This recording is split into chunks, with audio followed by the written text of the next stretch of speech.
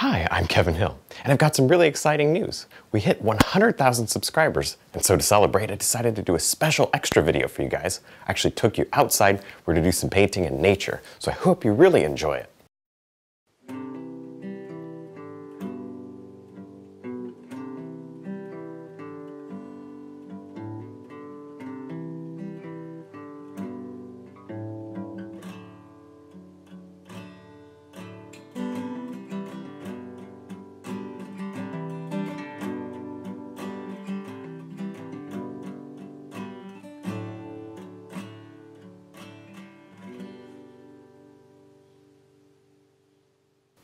Hi, I'm Kevin Hill, and as you can see, today we're doing something that's very special. I actually brought you out to the woods here. It's really, really pretty.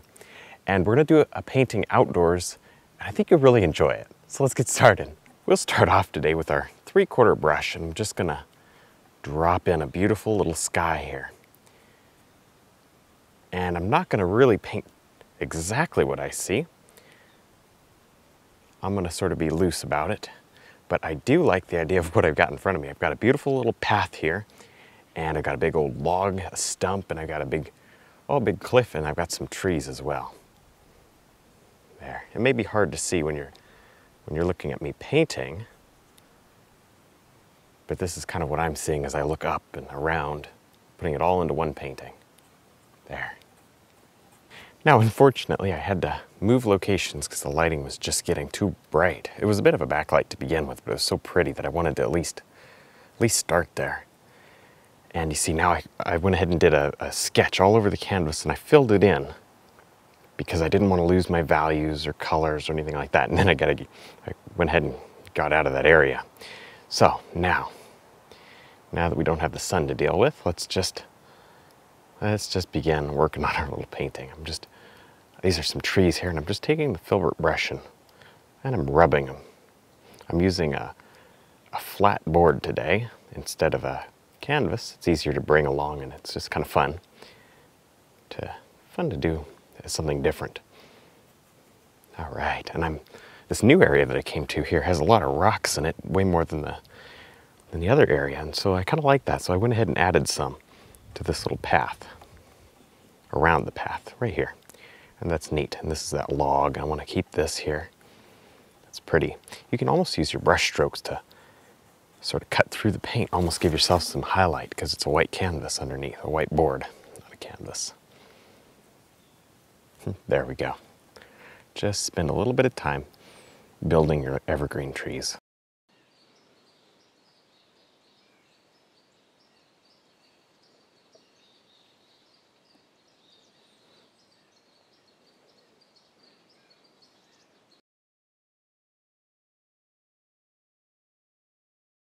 Now I'll use a fan brush here to carefully shape this land. Now, I think in my painting today, this is going to have a lot of texture. This is kind of one of the features of the painting, this little path. This is actually literally what we're standing on right now. I'm going to brush it forward. There, this kind of comes around that little bend there. All right, set that brush down, and let's grab a 3/4 and some more color here. And I want to soften this area back. Nice. So remember, you can be a little bit looser here because you're painting on something that's really tiny. You don't have to actually, that's one of the bonuses here.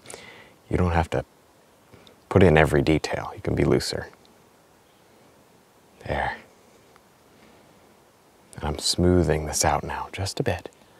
Just the tiniest little bit. Nice. Put a little color in there. There's a lot of fall colors around here. The leaves, I guess they've been dropped for quite a while now, but they still have some pretty color on the ground. So that's good. And there's definitely a lot of moss, so we'll want to start working on that pretty soon. There. Let's do that. Let's stick a little bit of yellow, a little bit of blue together. And see what this gives us. white to lighten it up. And right on here, on this tree, we'll just touch in a little bit of moss.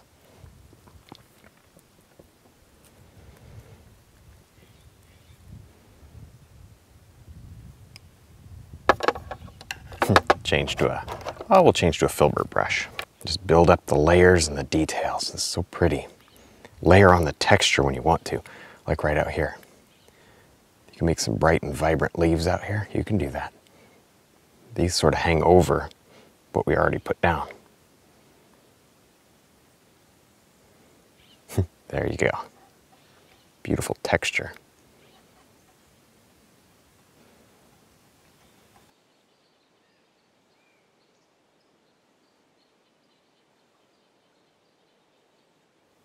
Now I'm carefully placing on a bit of extra highlight here with the filbert brush.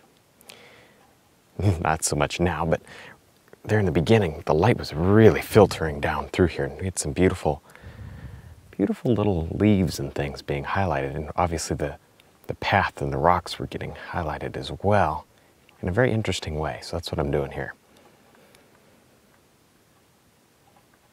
There. See, as they get bigger, as they get closer, they get bigger. Okay, don't go crazy because you don't want to get repetitive or too busy. There. I'm just going to do a couple of smudges of color here to make the very close ones like that. I'm not at all worried about these little hooks. I'll fix that in the studio. Okay, ready for some real fun? Let's go ahead and take our white and our yellow and mix them together. We obviously were getting kind of where the colors are just mingling together here, but I don't care.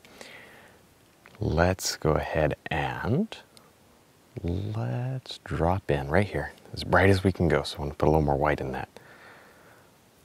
Let's drop in a bit of a backlit bush, like we saw earlier.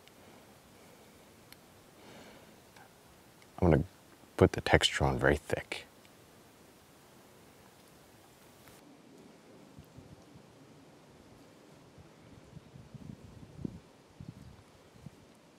Now I'll mix together a little bit of white and black. This makes a beautiful gray. Of course, I got some other of the random colors laying around here mixed in with it.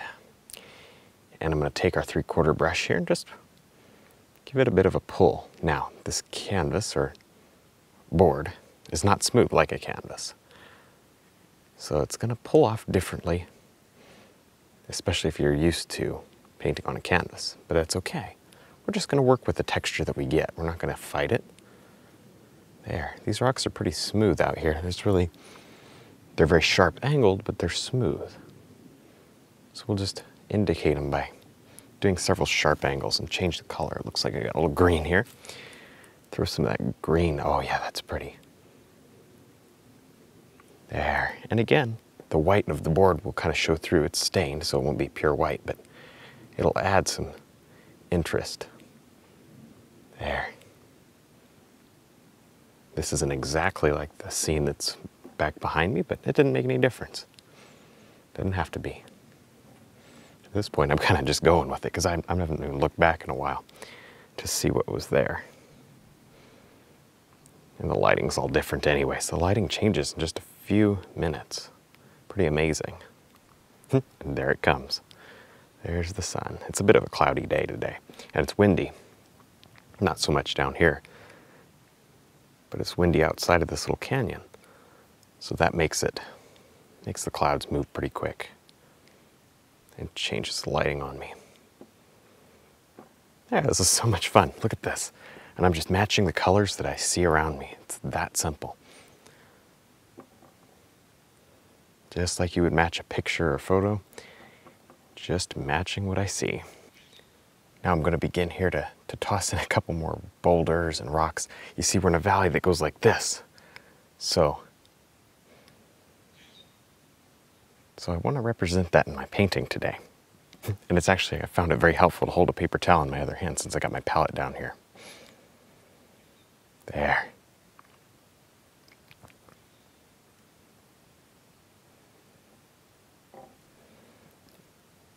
And maybe we just need a bit of a texture, not too much. And a bit of a dark here. There we go, that helps. And some color. You gotta have the color. Beautiful green and all that. All right, well, I think we're done. I had a lot of fun. I hope you did too. Don't forget to check out my website, my DVDs, and also my brush line. And thanks for watching.